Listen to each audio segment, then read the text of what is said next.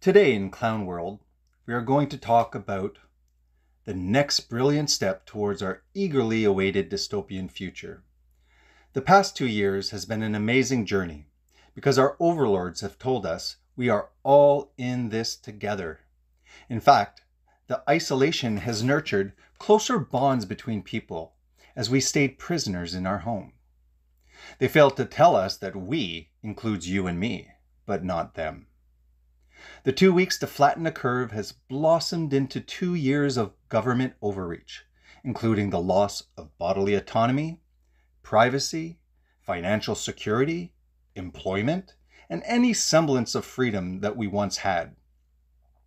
While big pharma, large corporations, and billionaire psychopaths, I meant philanthropists, made record profits.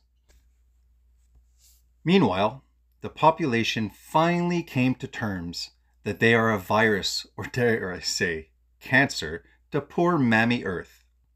In my opinion, it was well worth it, because that's what Lord Fauci said to me on CNN. As Fauci correctly said, if you're against me, then you're against science, because I am science. Well said, Satan. Fauci.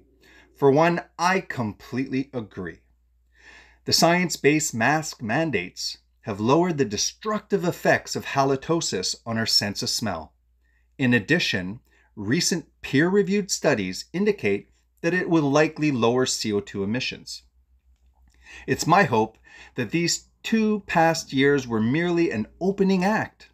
My hope is that the tracing and breaches of our privacy will help us all progressively move to the long-anticipated dystopian future. So, what could possibly be the next surprise from our good grown-ups at the non-elected WHO and CDC? Well, it's whatever Klaus Schwab-a-daba-ding-dong decides over at the World Economic Forum. Presidents and national leaders await like drooling dogs for the next stage of the non-authoritarian Great Reset. Sure, they'll have to destroy every aspect of our life that we once knew, but the World Economic Forum assures us that by the time they are done, with us, we will have no privacy and own nothing. And get this, lucky us, we will finally be happy. I, for one, look forward to it. How about you? So, I can sense your eager anticipation to find out what is the next exciting step in our march towards losing everything we value and hold dear. Well, wait no more. I'm talking about climate lockdown, of course. What's climate lockdown, you ask? Glad you asked. Let me explain. Climate lockdown is all about Mammy Earth and how to deal with us useless breathers destroying the planet with our toxic exhalations.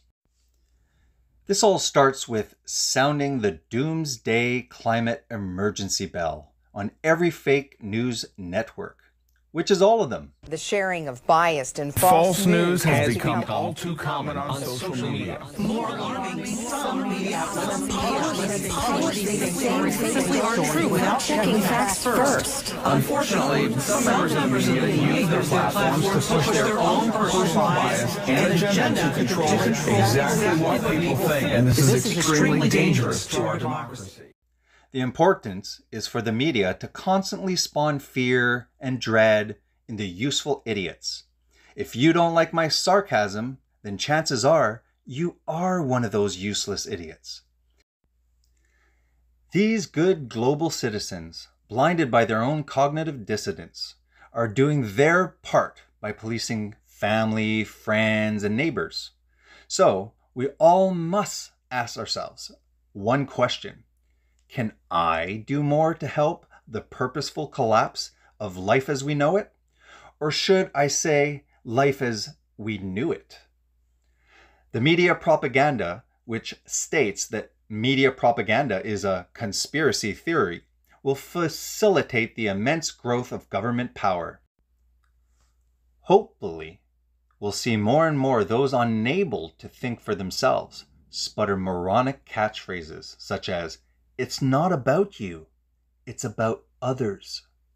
The noble elite that want to depopulate the world and hate you are already in discussion with other evil organizations to spin out climate lockdowns.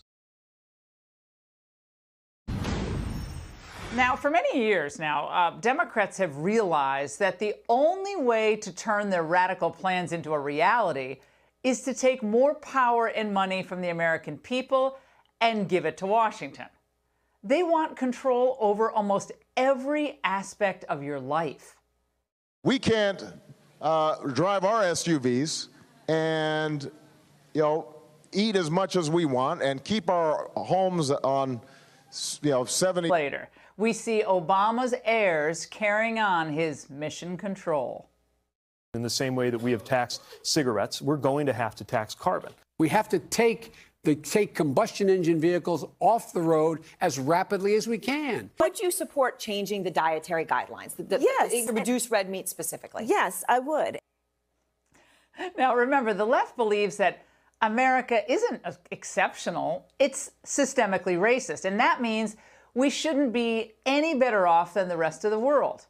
So the Greeniacs saw an opening when the global economy due to COVID cratered last year. Because of the lockdowns, closures, and reduced demand, carbon emissions fell by about 2.6 billion metric tons, which was a 7% drop from the year prior. Climate change activists who ignored or dismissed the human suffering caused by these draconian COVID rules were positively giddy. That kids were harmed from the cancellation of in-person learning and athletics was simply not relevant, given the left's larger long-term goal of reducing America's carbon footprint. So they saw COVID as an opportunity to advance the interests of a global climate bureaucracy. Their pet media marveled about the environmental benefits of lockdowns, again, ignoring human suffering. If there is a silver lining to this crisis, it's visible in the skies above China. All of this inaction, while causing so many humans problems, has actually proven to be quite good for Mother Earth. Falling pollution levels brought about by lockdowns may have been shining an impact on sunshine. Wild animals are now roaming city streets. How do we make sure these pollution levels don't rebound? So the longer you were behind closed doors, not commuting to work, not going to church, not traveling to see family, the happier those people were. But having a free country means that individuals are making their own risk assessments according to their own risk profiles. The Greeniacs hate that. They much prefer to order you around, or if that's not possible, to frighten you into abandoning your own common sense. So mindless COVID fear-mongering kept suburban women double-masked on running trails and sent urbanites to Amazon Prime for all their grocery orders. My favorite is when they were frantically wiping down their bananas and their egg cartons worried about COVID. The virus can live on surfaces, for example, steel and plastic for up to 3 days. I'm just going to clean all the virus off here. Don't need to do too much. It's a pretty sensitive virus. For cardboard, it's typically going to be closer to 24 hours. Of course, none of that was true, right? But he did do a good job of cleaning. But after some fits and starts, we won the COVID debate.